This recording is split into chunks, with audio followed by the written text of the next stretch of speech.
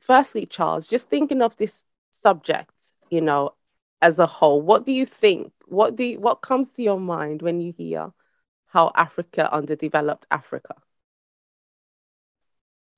Okay, so when I first heard the term how Africa underdeveloped Africa, well, it wasn't strange to me. It wasn't strange to me because I'm all too familiar with the way things are being run currently. You understand, with the corruption, with the nepotism, with the tribalism, and all the isms that you can think about, Not and the what it racism? has led. Not the No, not racism? the You race, missed not the that one. racism, not the racism. Where's the racism? So that one is out of it. But I know that when we say how Africa underdeveloped Africa, we're talking more in an historical sense, not currently. We're talking more maybe in the colonial period, you understand, or the pre-colonial period.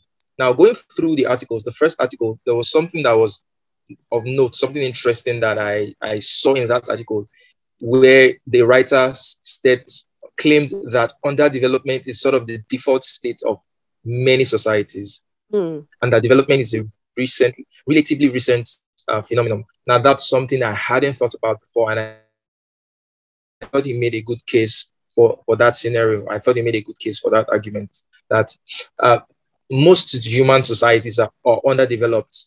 I mean, the most of human development we've seen has been in the last maybe 200, 250 years. So for the most of human history, underdevelopment was sort of the norm.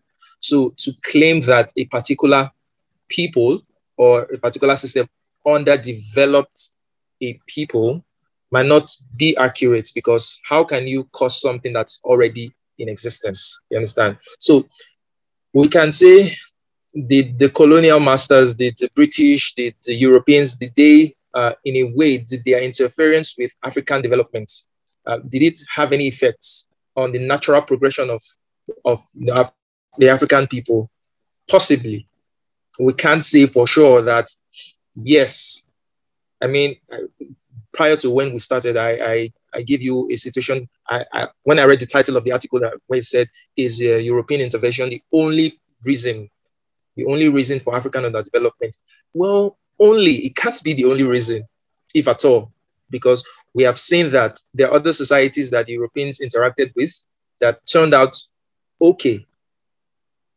They've turned out okay. So it couldn't possibly be that intervention alone led to the current situation we find ourselves. It may have, yes, certainly has had an effect. I did think it had some negative effects in African development, but to what extent, that's something I cannot confidently tell. And also, I think that there was a missed opportunity for Africa because there were new ideas that were brought into the African continent, just as those new ideas were brought into the Asian continent by the Europeans. And somehow they were able to run with it. There was a time that Japan was isolated from most of the world, and Japan was very underdeveloped. But the leaders of Japan knew that Japan had to catch up with the rest of the world. So what did they do? They opened up trade. They just let themselves into the world, and they developed rapidly. You understand? So I think that Africa missed that opportunity, the opportunity of now being integrated into a global system to actually take off. I don't know how we ever missed that, but I think we did miss that. That's very interesting because I think some people would argue that the consequences or the effects of colonialism are still relevant today. And even with that, I obviously I don't believe that European intervention per se is the sole reason for the underdevelopment in many parts of Africa. And I always want to make sure I say that bit correctly because I don't believe Africa as a whole is underdeveloped and poor, just as I don't believe that the whole of Europe is developed and rich, because we know once you go towards the eastern parts of Europe, you will see that actually it's far from developed. And even other specific places in the world where they still live even nomadic lifestyles. So I don't like this sort of overgeneralization that Africa is poor and Europe is rich, because that's a misconceptualization of the matter. But the majority or a large part of Africa is poor. And many people don't seem to explore other reasons as to why that may be the case. As I mean, we had a conversation, well, a brief conversation. We messaged each other before coming on, and you asked me, well, who thinks this thing? And I was thinking, who doesn't think this thing? Because I guess in London, it's a bit, or in the UK anyway, it's a big talking point. I mean, once you bring in the topic of racism, give it 5-10 minutes and the topic of Africa will come in, and what Europe has done and what Europe is still doing today. Don't get me wrong, I do believe that there is, and there is evidence that there is still some exploitative behaviors going on, whether that be directly or indirectly. Yes, we can blame the lack of institutional integrity in many African countries. We can allude to that, but people, I think some countries in the West do take advantage of that, which in turn enriches their country and leaves Africa in its current state. Um, Nevertheless, I do believe that more emphasis should be placed on how the internal systems are within these African countries. You mentioned that we missed an opportunity for trade.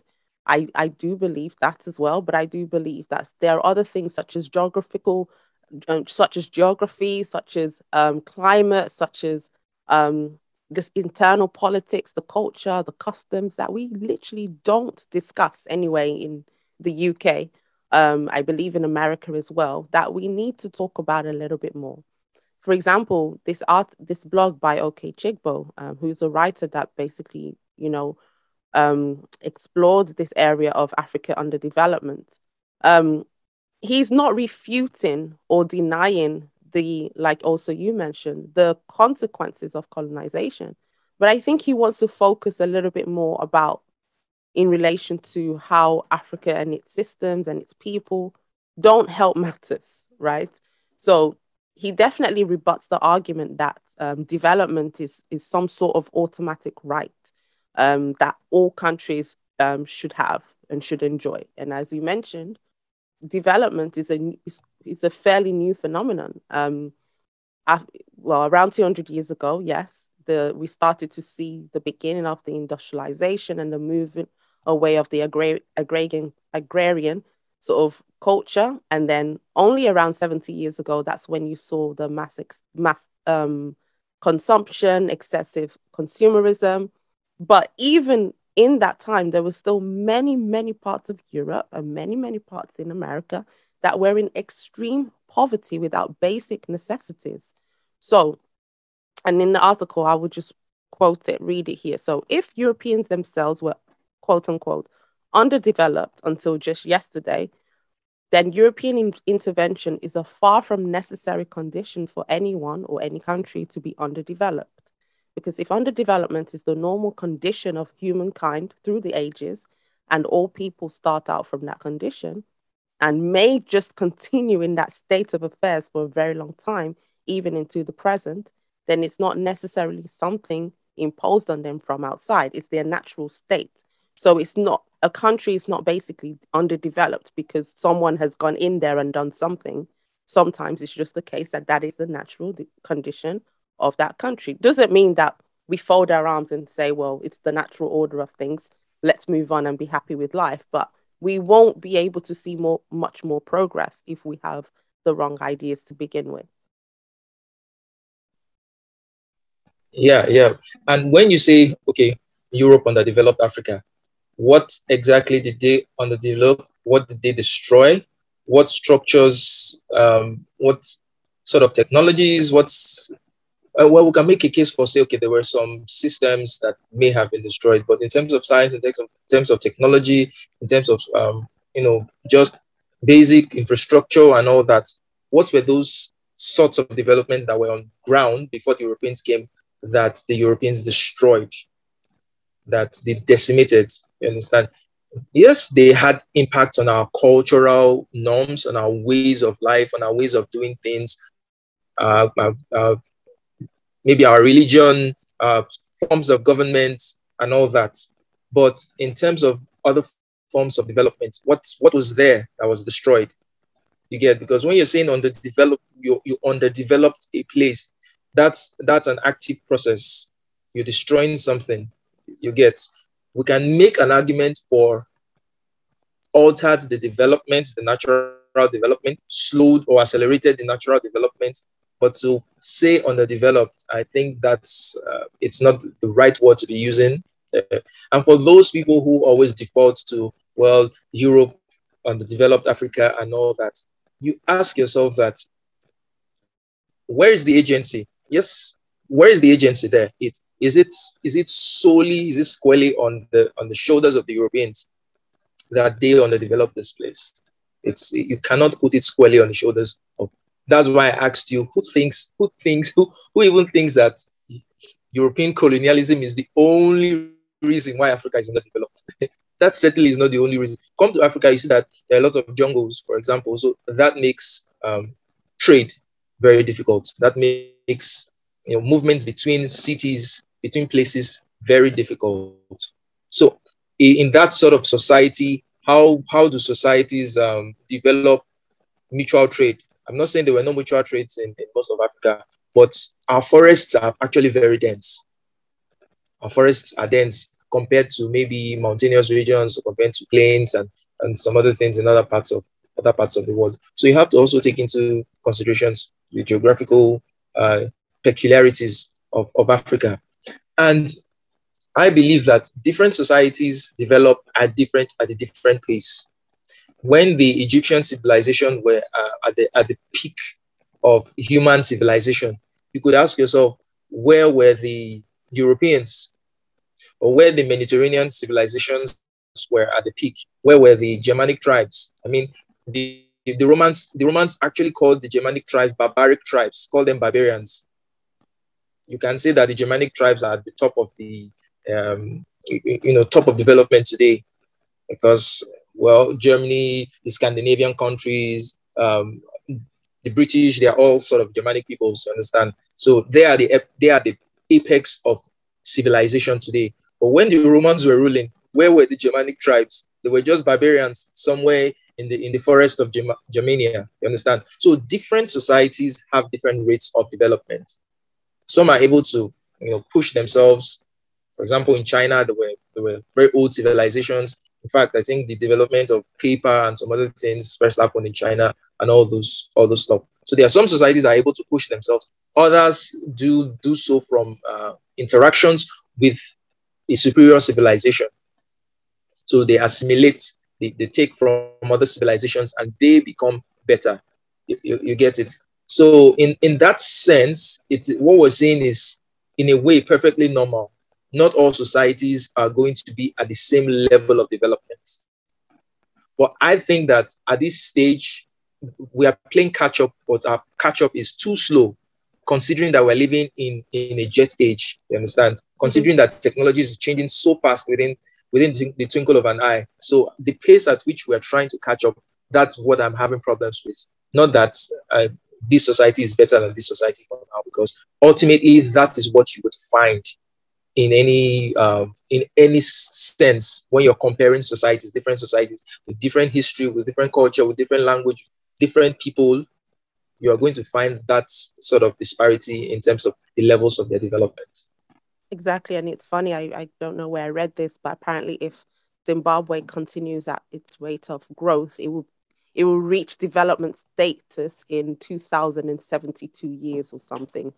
So it's true. Each country develops at different rates. And it's so funny that you mentioned Egypt, thinking that the Germanic countries were the barbaric ones and they were at the peak of human civilization, as you mentioned. But today they're not, are they?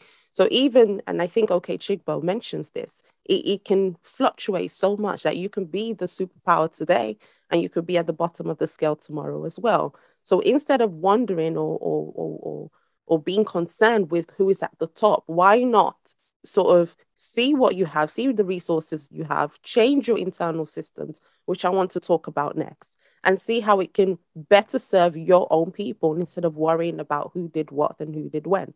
And it's funny because you mentioned that when the Europeans, so you were talking about, well, what did they underdevelop? And then you mentioned maybe they may have had an impact on our culture, our religion, our politics and this and that. And it's funny because in the second article that I want to explore today, okay, Chigbo is actually arguing that it is because of our customs and, our culture that can serve as a barrier to industrialize, to change. And I can understand that because in a country like the UK, and I'm sure America as well, that promotes the individual, and they promote individualism, and they don't I don't know if this is right to say, but I think it is. They don't die hard for their culture. Of course, depends on different regions you go in the UK where their culture is established. And if you want to live in their community, you have to sort of abide by their codes and so on. But it's not as tribalistic as some countries in Africa where you are not permitted to marry a certain person from a certain village, not even country, not even you can't marry from this country or this, nation, just tribe, the same country. You can't marry, it's forbidden to marry about from this or that tribe. I was learning about, or I heard about a concept called the Trokoshi concept. I don't know if it's in Nigeria or Ghana. And if you do something wrong, like marrying out of your village, you can be sent to some faraway distant land and basically be a child slave. So just little barrier. Well, I say little, it's not really little, is it? These kind of barriers, how can a country move forward to a state of development to which needs you to be willing to change, to forget what you know from before, and come out of your comfort zone, come out from your cultural beliefs, and actually try something different, move to machinery, remove, I don't want to say replace religion because I believe in God, but not have so much heavy reliance on religion and spirituality, and see that there is a tangible world out here where you need to do certain things to make a living, to be successful, right? How can a great, national change happen if within these tribal groups things are fragmented um, in their little villages and communities? So, what do you think about that? On surface value, when you're just looking at it on the surface, you might say, yeah, it's the culture, it's the traditions and all that that's causing all these problems. But I think it goes a little bit deeper than that, because there are some very traditional societies that are scientifically developed. If you go to Japan, for example, Japan has been able to marry both their tradition with science and technology. You get. So they may have certain superstitions, they may have certain beliefs that they still adhere to, but it doesn't stop their development.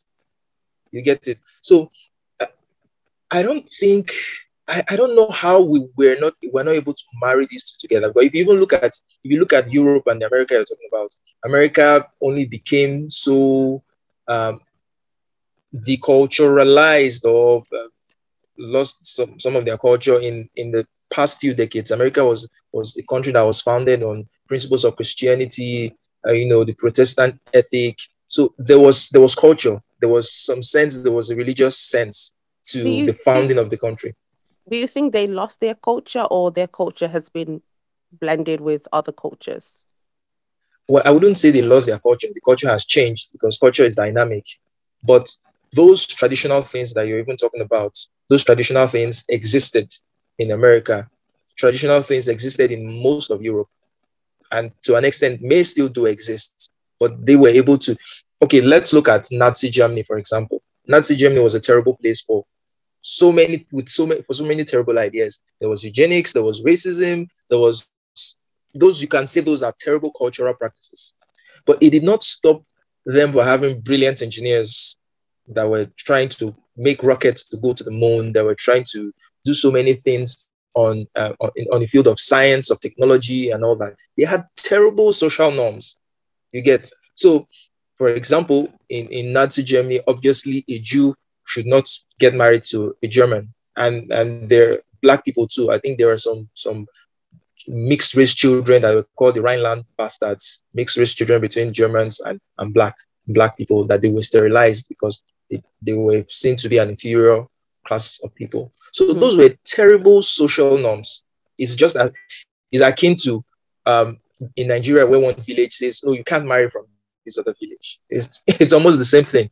But Mm. despite the existence of such terrible social norms in those countries, they were still able to develop scientifically, technologically, intellectually in other aspects. So I don't think it is totally correlated that it is these practices that's holding us back.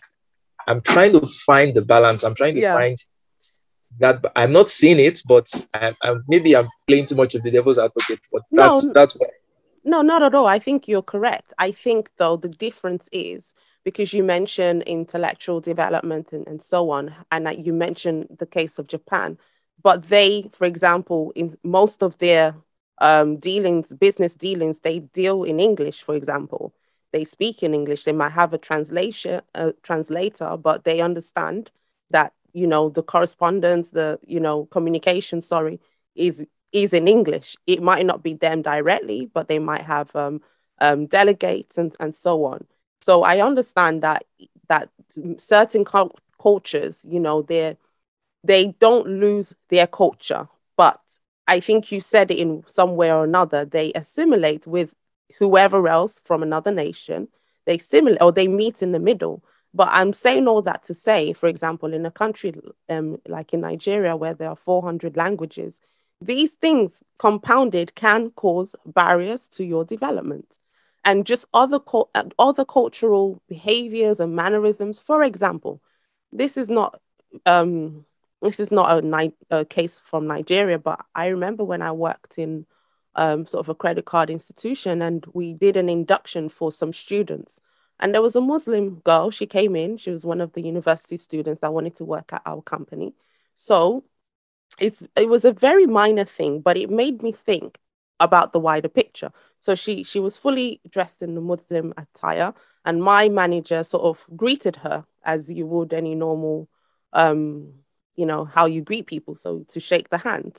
And she just kind of stood there looking at him like he was supposed to know that which I don't think all Muslim girls are like that, but if they are, I can be corrected. I'm happy to be corrected. So she stood there just looking at him in his face, like, you should know I can't shake your hand. So it was this awkward 3-second encounter of his hand drawn out, and it's a full room with other prospective applicants, and this girl just looking at him like this. So of course she didn't get the job. Of course she didn't get the job. I don't think it was because of that incident specifically, but it was the way it was done, right? So there's this marriage to culture, and there's this, you need to understand this is how I do things, and I cannot meet you in the middle. And meeting in the middle in that situation doesn't mean that she leaves her culture, forgets who she is, and shakes his hand if it's offensive to her. I cannot judge, but it did mean I apologize, I'm unable to. But I will say hello. I will say, how are you?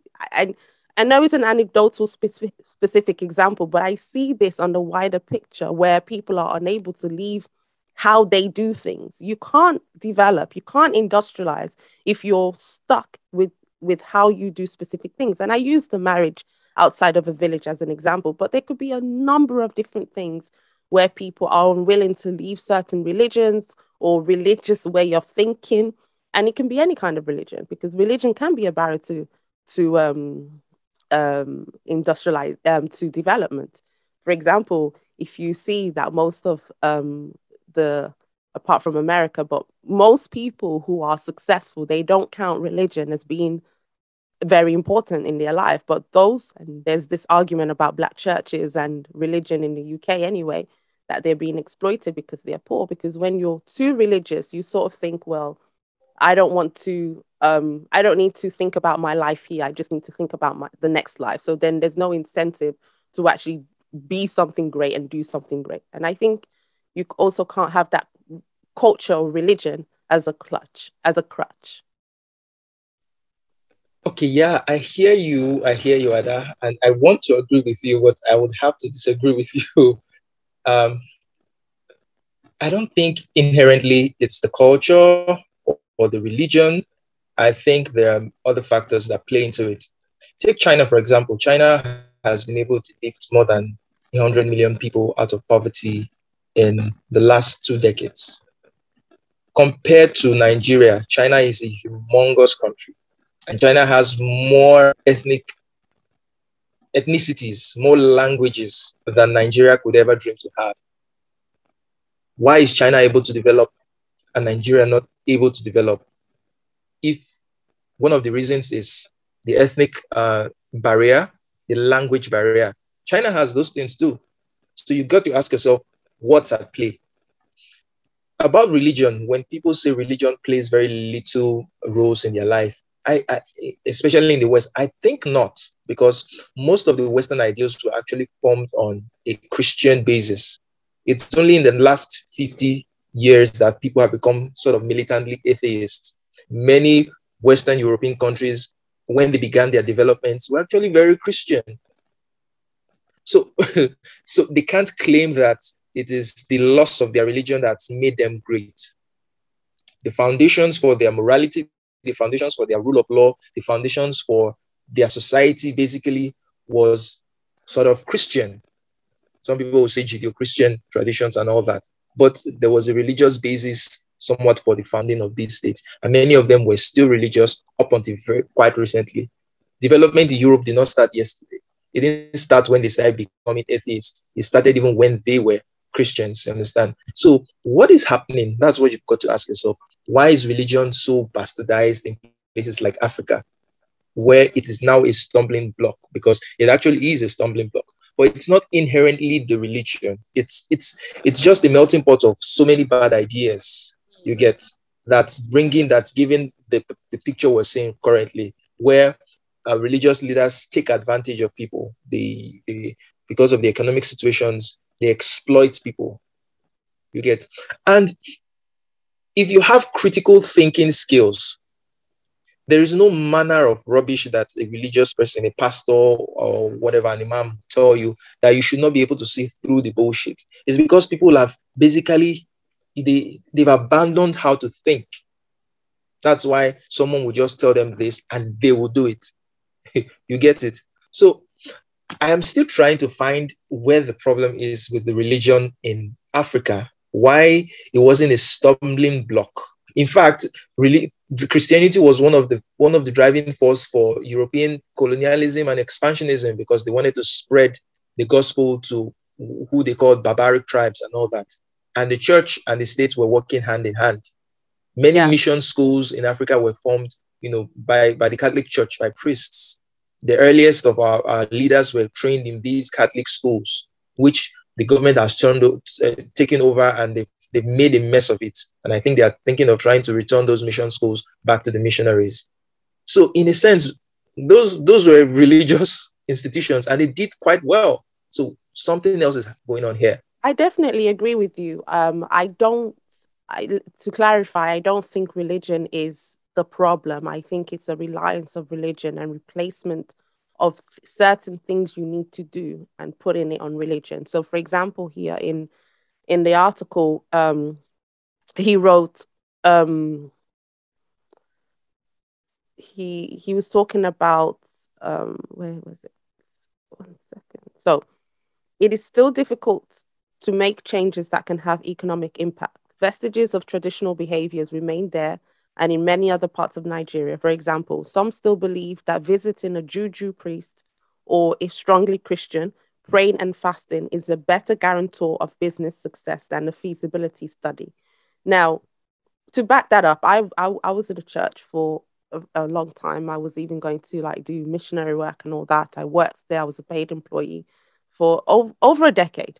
So I will just say that I saw that many people didn't do the things that was required from them to do, and they would rely on praying and fasting, right?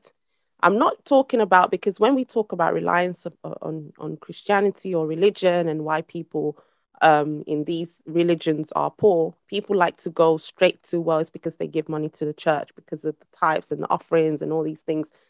I don't believe that. I think is the lack of initiative, and it's the lack of self-responsibility that you need to actually do certain things to, see changes in your life, to have success.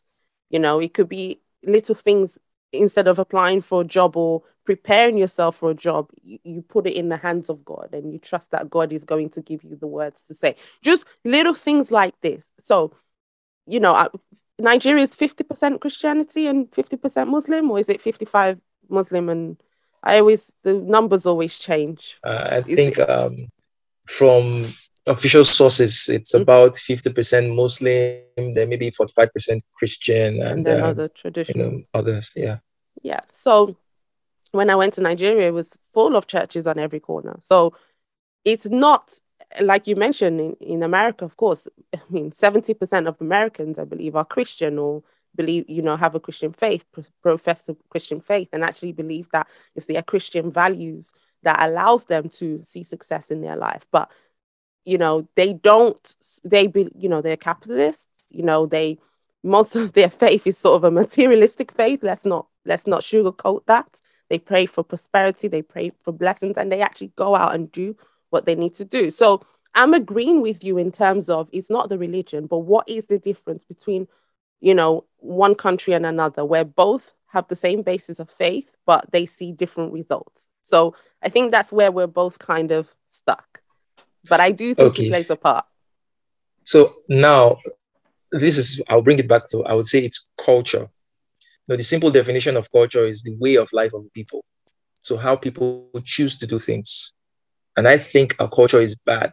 And when I say culture, I don't mean traditions or rules and regulations. I mean the way we do things. For example, we're very hypocritical, even on a religious basis, because yes, people will tell you this is what the scripture says, and then they do the opposite of it. So it means they are not even living up to the standards of the scripture in the first place. So I think that the way Christianity or the way religion is being practiced in Africa, which is now a culture, is a very bad and toxic form of it. It's a bastardized form of the religion. You get, so where you now infuse such a heavy emphasis and trust on spiritual things, where you vest so much reverence on a quote and unquote man of God. And when he says something, everybody everybody takes it. And that man of God is living the life. It's like Fela would say, suffer for what? Amen. Enjoy for heaven. You understand? These pastors, they are living, they have private jets and all that. Yeah, they're telling you that all you just need is prayer. And you think that's what you actually need. No. So what happened there is not even it's the lack of critical thinking. It's the way the religion has fused with the culture and it has evolved over time. So the way it is being practiced is totally wrong. So people need to reevaluate things. They need to reevaluate their faith, and they need to, I am a Christian, but I'm able to make that dichotomy. Okay, these are matters of faith, and these are other matters. Because I think that faith and science and every other thing can be harmonious if you understand the role that they play. So for faith, it is about communion. It's about the deeper meanings of life. It's about spirituality. It's about answering questions of why are we here? You understand? Where are we going to? You understand? It's about answering questions of how do I relate with my neighbor? But it's not about answering questions of how do I make money? It's not about answering questions of how do I create a structure that would last, that people would follow? How do I create a system that is just and fair and not corrupt, that's not nepotic or tribalistic? It's not about those things, but people think it's about those things. So they are confusing, they're mixing things up. They're giving things to an area where it's not supposed to be. And I think that's one thing the Europeans were able to do when they said, okay, separation of church and state. And that separation of church and state was embodied in the words of Jesus Christ when the disciples came to him and were asking him they're asking for taxes. Should we pay taxes? And then he asked them to give him a coin. And then he gave him a coin. He asked, whose face is this? He said, Caesar's. He said, give to Caesar what is Caesar's and to God what is God's. I think that's the fundamental basis for the separation of church and state. Fundamentally, you can give to Caesar what is Caesar, you can give to God what is God's. But when you give to God what is Caesar's, you've messed up the whole thing. Or when you give to Caesar what is God's, you've messed up the whole thing. And I think we are messing it up massively in Africa. Exactly. And yeah, I don't think, I mean, I used to speak to people who would have like, they would come to me and say, Ada, I've got a headache. I think the devil is attacking me. You know, I'm going to pray. I'm not going to do this. And it's just a simple question of, when's the last time you ate? Oh, I've not eaten for 12 hours because I'm fasting for my prosperity. And it's like just little things like that where common sense is lost because you want to keep the faith. And I think you're right. I mean, we're focusing on Christianity, but it can be anything else that removes that common sense, you know, even traditional religions, you know, which involve quite um, weird things and practices. You know, there are still, for example, I'm not saying this is what embodies traditional religions, but things such as sacrifices and you know, ritual beatings and all these other things, you know, even less than that. But I think people just need to have a sense of rationality. Even when it comes to faith, you have to have a rational faith, unless it's not faith anymore. But I don't want this to turn into a sermon. But I think, speaking of culture, because religion is not the only aspect of culture, I think another big part of a lot of sub-Saharan African cultures is the tribalism, and that even leads to warfare and internal conflict, and the lack of institutional remedies when, you know, things like crime happens, and when one is a victim of violence. Because of that instability, I think that is also a barrier to development as well. You know, a country like the UK, you know, that if you're a victim of a crime, even though the police are so slow here in dealing with certain things, but there is that certainty that there is someone that I can go to that can help me. And there's a sense of stability in a country like this, which leads to security, which leads to freedom, which leads to, you know, movement of ideas and people freely. But in a place, you know, especially in Nigeria, I remember when we went there to travel, we were not allowed to go about out and about as we pleased. We had to be driven everywhere. And that was so weird for me. You know, anyone would think, wow, that's great living. But it was really weird that to go to, you know, let's say to the town center, I had to be driven. I couldn't just get my bus pass or, you know, and go on a bus and go to town, right? These little things, once you compound it, you know, wider, it stifles innovation, in my opinion. I'm not saying individual innovation, but it does have an impact in how a country is overall. It's as simple as that. Once you combine that with difficulties in trade, be it logistical barriers or be it cultural barriers where one tribe can't relate to another tribe, I think it does make a difference in how a country develops or not. Now, this will bring me to the question of, is multiculturalism, how good is it really for the development of any society, especially of a nation or a country? Because at times, maybe because in this age it has been championed multicultural society, but most of human societies have been balkanized. Most of human society have been tribalistic. People usually coalesce along a shared ethnic, racial, or religious identity. People coalesce along that line. If you even look at most of the countries in Europe, the way they are structured, they're usually structured along the lines of, okay, ethnic, there's a majority, the common core of that nation is a certain ethnicity. Then maybe there are just one or two other tribes and all that, but that is the way it is. Now, I think that one place where I would put some blame on the colonial masters in Africa was their inability to forge a sort of a national sense, a national identity in the areas they ruled over. Because primarily, I don't think they were so much concerned with nation building as they were with the economic aspect of their empires. They just wanted to make money. And take Nigeria, for example. The way they ruled the northern part of the country was different from the way they ruled the southern part of the country. So with the northern part, because they already had emirs and very strong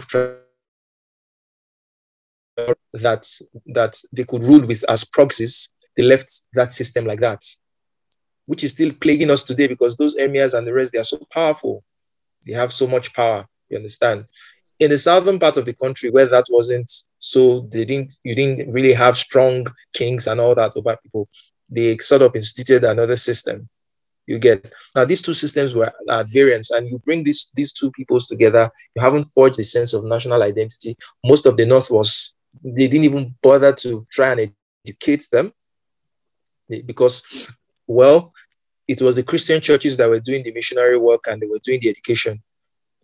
Because they didn't want to rock the Muslim North, they really did not introduce mission schools into the North. And that led to a big problem of, the Northerners being more illiterate than the Southerners. You get? So by the time independence came, both sides were not seeing eye to eye. Yet the political power was structured such that the North would have an overwhelming advantage over the more educated South in the running of the affairs of the country. So that's a recipe for all sorts of disaster. You get? So that national identity wasn't formed in the first place. And knowing that people are tribal, if you don't try to do that, once the influence of the colonial masters leave, everybody will just devolve into a state of trying to grapple for power. Look at the Nigerian Civil War. What caused the Nigerian Civil War? If you look at the first coup in 1966, those young officers, Kaduna, Nziegu, Ifejina, and the rest, those young Igbo officers, principally Igbo officers, they had good ideas. They really wanted to make the country great. But they made a fatal mistake in the sense that when they were killing the leaders, the Nigerian leaders there, they killed mostly northern Muslim leaders, leaving the mostly Christian Igbo leaders at the top untouched. Either they were out of the country or somehow. I don't know whether it was by design but that sparked sort of a distrust, which is still plaguing us today because the Northerners saw it as an ethnic, it was an attack on their ethnicity. And within a couple of months, they did their own coup that killed the Igbo president at that time. And that mutual suspicion is still there till this date. That was the seed for that mutual suspicion where the North doesn't trust the East because of that.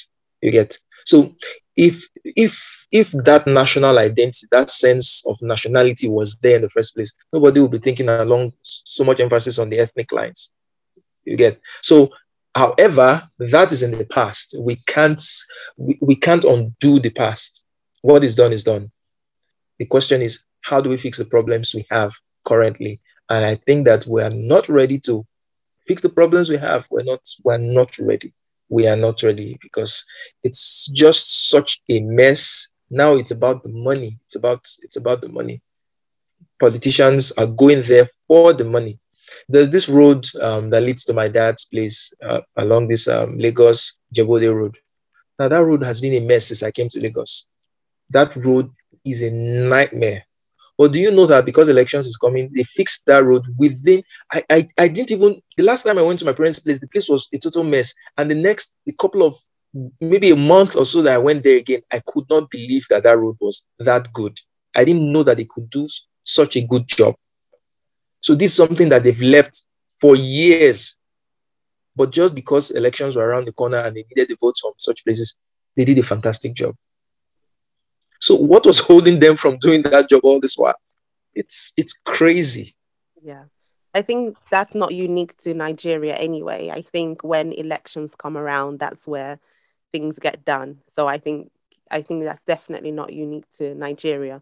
But I guess the last point I just want to quickly explore with you, because you mentioned the the most negative thing about Britain ruling or colonizing Africa was not leaving that national identity. I think the biggest mistake was them trying to rule in the first place. I think the biggest mistake was the whole scramble for Africa situation. I think the biggest mistake was, for example, having a the Europeans having a meeting. People might be surprised at me saying this, but it's true. Europeans having a meeting with no African person present, and they're literally deciding the fate of Africa and who gets what. I I understand trade, I do, but I think that's what caused the issue. Because though, yes, I know the argument of colonization is, well, these were unsettled and unstable societies before the Europeans came. But if you think about it, the Europeans coming and actually having political and institutional influence in these countries could have been what exacerbated the tribalism. Because, like you mentioned, um, you have coalitions with Europeans, but then Nigeria is naturally tribalistic. So when the Europeans go there, they don't think that they're going to, Nigeria as a whole and working with this group. So that group is representing Nigeria as a whole. No, so that's what causes or deepens the friction amongst groups. So what do you say to that? So you say the worst thing they did was not leaving that national, like unified national identity. And I say, well, that's not up to them.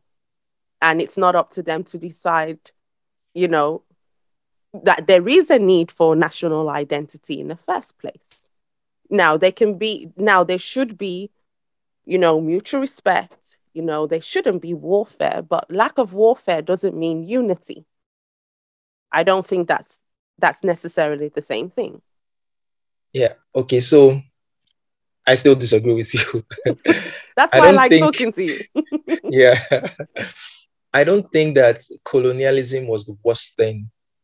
I think what I said earlier, not leaving the national identity, was the worst thing because that was basically how business was done in the world then. People conquer other people.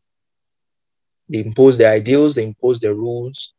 It's only recently that it's no longer fashionable for countries to conquer other countries, like what Russia is doing now. Everybody's shouting, but that's the way things have always been. That was business as usual. That was business as usual in that time. People conquered other people, and then they imposed their rules, their ideals, and so the thing is, now it has happened. What naturally happens has happened.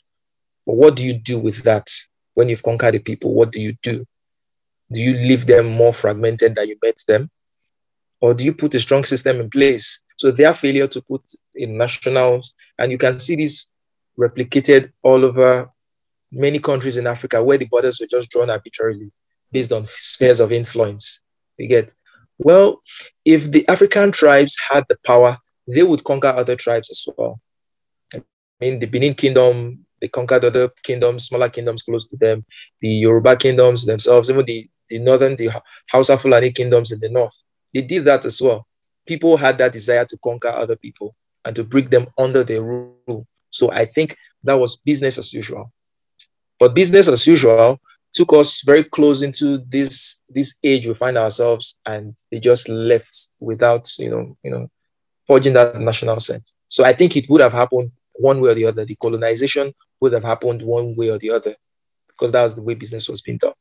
I don't think that's where I will strongly disagree. I don't think it's up to an outsider or external force or Europeans to forge a national identity. I believe It doesn't matter. I understand. For example, Ethiopia. Italy tried to take over Ethiopia. Italy, gave guns, to the opposition of the ruling party, whatever at that time, for the purposes of dividing the nation. But it was Ethiopia that said, no, we may disagree on any other thing, but when it comes to, our national identity on this point, it's up to us. It wasn't up to another force. And Ethiopia was the only country that wasn't colonized by the Europeans. So I'm not saying in terms of resistance, that's a separate topic. I'm talking just about national identity. But the thing is, you're making my point because Ethiopia had a national identity. But They it were wasn't forged by principally the Europeans.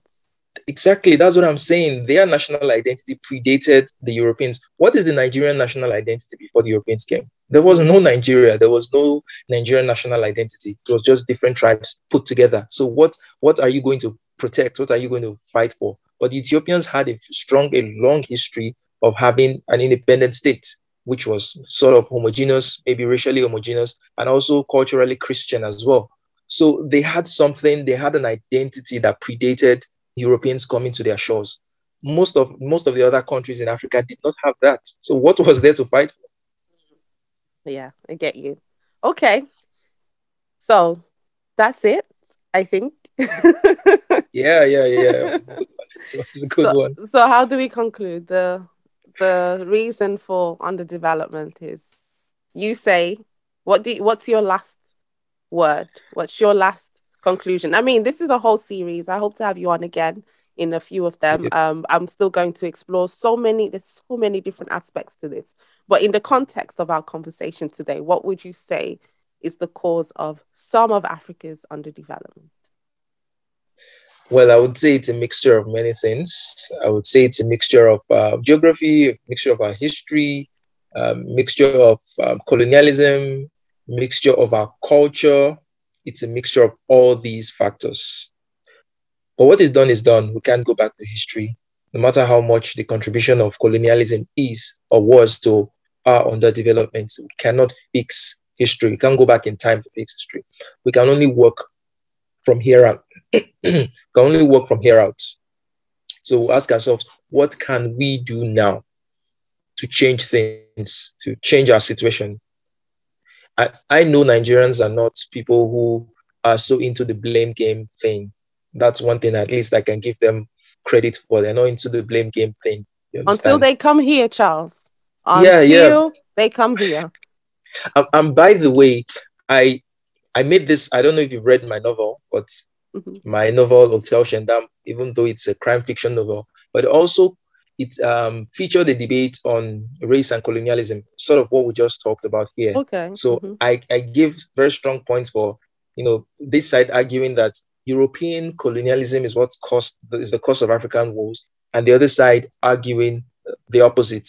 So I gave, sort of a fair, balanced, very strong argument for both positions. I think it's worth a read. Anyone should try and get the book. Maybe I'll I send the link to it you. still So do. Yeah, of course. Send it to yeah, me. I'll put it in the description. yeah. So it's when you read that book, you see that it crystallizes my ideas about this is crystallized in that book. It's a fiction book, but it addresses some of the things that we've talked about here. So it's a mixture of so many factors. But I don't believe in dwelling in the past. I believe in, looking forward. What do we do from here out? And we have to fix the problem of corruption, of nepotism. We have to fix the problem of tribalism because this is the country we have. This is the country we have. It's not going anywhere. So let us make the most of the situation we find ourselves. So that's it. Amazing. Thank you so much, Charles. It's so great to have you. You're so knowledgeable on so many different things, and I learned so much from you. And I'm sure many people watching and listening on the podcast as well will learn as well. And I will put your book link. I need to get it. I have so many books to get. I will get it. Dr. Sheena's just done hers as well.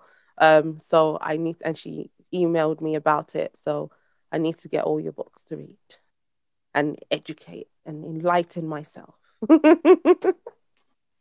If you get any more enlightened than this, you become the sun. Yeah, really.